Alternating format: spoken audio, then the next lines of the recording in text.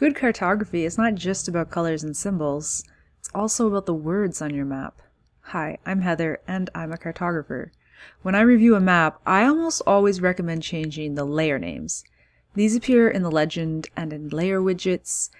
Even if you're just sending the map to a colleague to collaborate on, that collaboration is going to be a lot easier if the map is clear.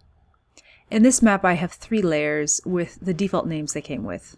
I'll start with collisions underscore and underscore streets per dissemination area.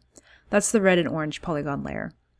So, do the red areas have more collisions and streets? What does that mean? And per area, how much area? A unit of measurement would help. I made this layer so I know it's actually the number of traffic collisions divided by the summarized length of all road segments in each dissemination area. Now, that's too much of a mouthful for a layer name, but traffic collisions per kilometer of road is just great. Next we have the street centerlines layer. Is the word centerlines necessary? No, so I'll remove it. Shorter names are better. And finally, traffic collisions. This layer name doesn't need to be shortened, but I will change it to be consistently formatted like the others. They're using sentence case, so it should as well. Consistency is a really big part of clarity, and I don't want my map to look like it has typos. Finally, I'll look at the map name, traffic collisions. Again, not bad. However, are there any lingering questions about this map? For example, when did these collisions take place? I can put that information in the map's title, traffic collisions, 2018 to present.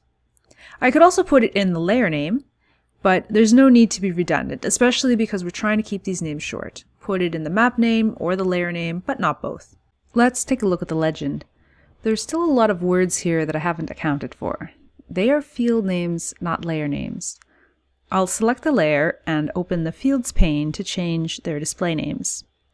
Count of points can be number of collisions, and summarized length in kilometers can be km of road.